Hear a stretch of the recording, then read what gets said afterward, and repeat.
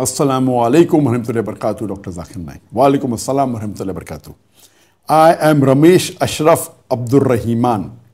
I am from Malaysia, residing in Kuching, Sarawak. I am 46 years of age, living with Allah's rizqi of investment income and some trading income. I am married with 5 kids. Subhanallah, all are in the deen of Islam and growing their taqwa and iman and tawheed. My questions are as follows. My father died as a Muslim, but my mother, who is still alive and well, is a staunch Christian belonging to evangelical church. So are my immediate family members, as some are Roman Catholics, some are also Hindus, or should I call them Vedantists, but they worship idols. Big family of more than few hundreds all around the world. We are but the only handful of Muslims in the family. My question is, if someone passed away in my family, what should be the correct way for me as a Muslim to behave, participate, and or offer my prayers to the dead? Question number 2.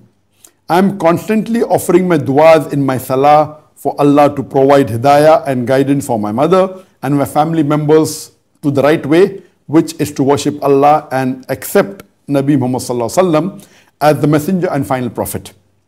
But the more I pray, the more I see the reaction and messages from them to convert me back to Christianity and seek repentance, saying that without Jesus Christ, peace be upon him, I am worthless and will not be able to achieve all the wealth and good life that I am enjoying now.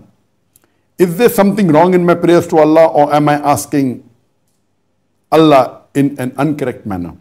Final question, since my father was a Muslim, is it permissible for me to offer du'as for my parents in a single recitation, considering my mother is still a Christian? Jazakallahu khairan Jazakallahu khairan kaseera.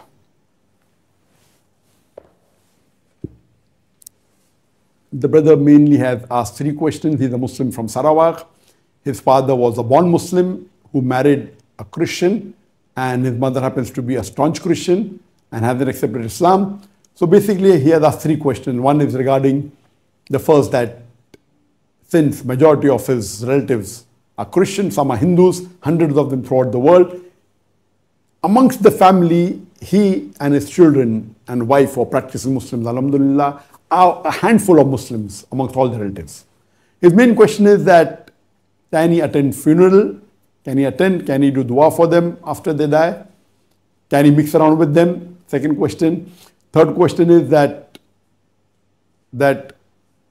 can he do dua together for the mother and the father together? Father is a Muslim, mother is a Christian.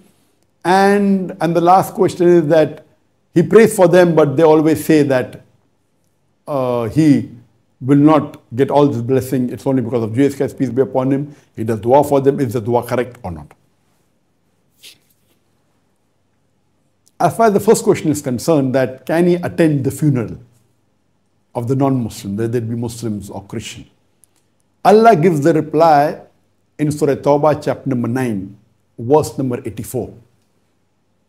That, O Prophet, you cannot pray for them, referring to the non-Muslims and the munafiqs, the hypocrites. You cannot pray for them after they die.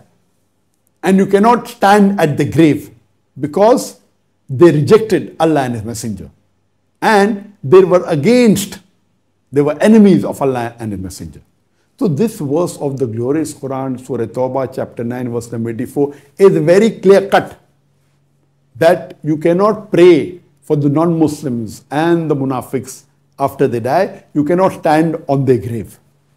Now regarding attending funerals, there's a hadith in which once there was a funeral of a Jew passing by and the Prophet stood up. So the Sahabas told, Ya Rasulullah, this is a funeral of a Yahud, of a Jew. The Prophet saw that. So what? He's a human being. From Allah we come, and from Allah and to Allah we return. So based on this hadith, there is no problem respecting a dead body, even if it's of an unbeliever, of a non-Muslim.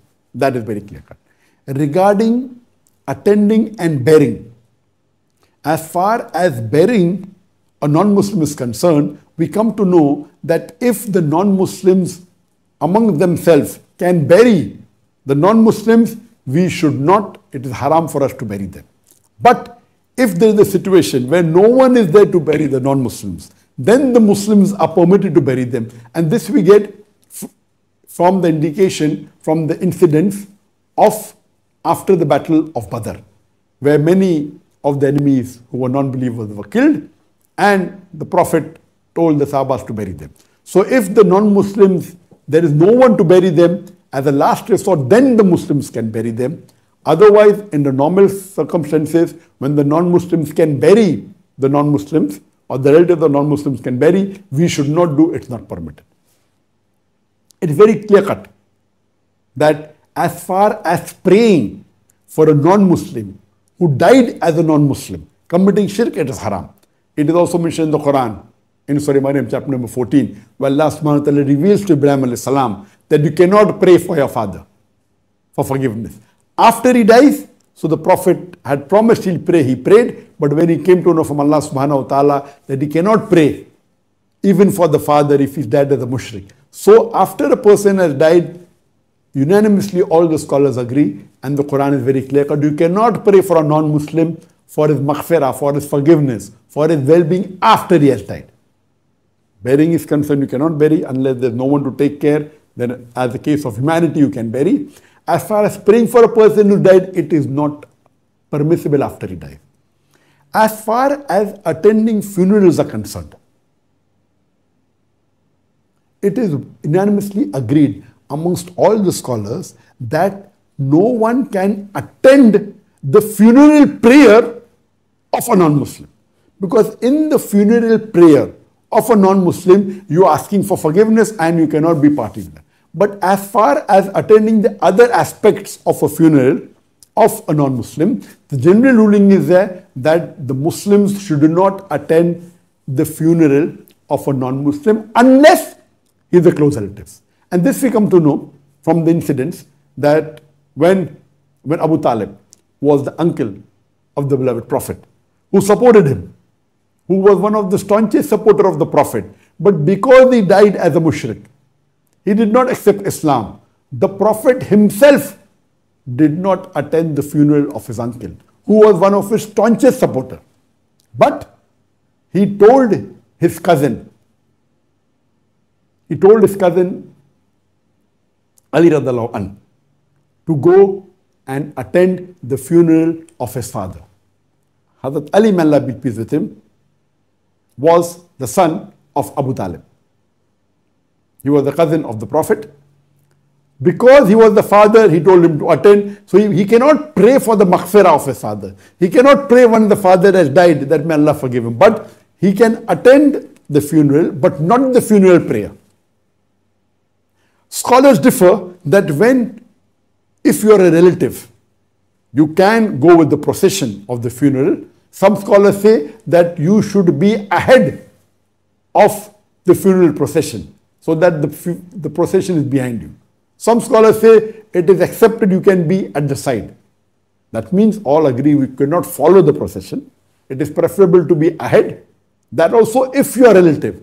If you are not a relative, majority of the scholars say you cannot. Only a minority of the scholars say a non-Muslim who is not a relative can attend the funeral, but the majority of the scholars of the opinion that if you are not a relative, you should not attend the funeral, not even the procession. And when the Prophet Muhammad, peace be upon him, did not do to his uncle who protected him, how can you do?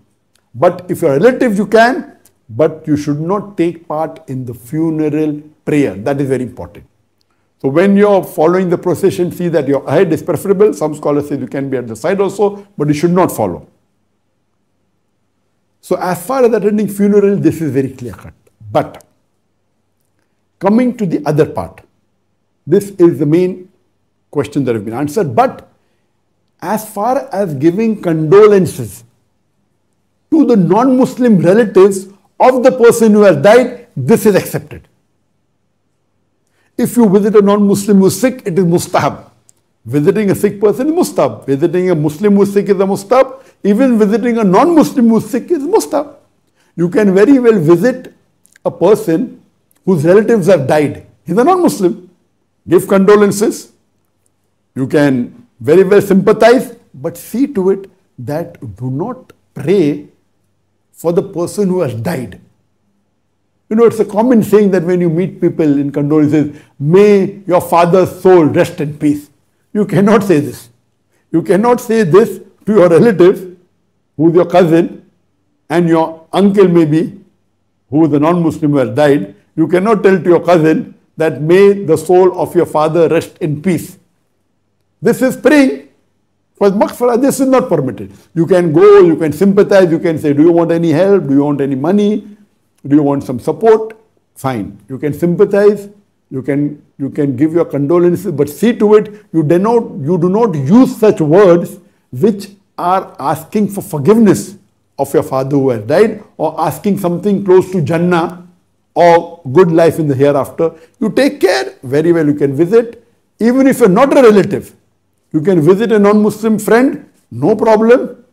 After the funeral is over, give condolences, visit him when he's sick, all this is permitted. It may be a good opportunity to dawah, no problem. So as you have majority, hundreds of non-Muslims, I would say, regarding a second question, I would say, as far as possible, intermingle with them.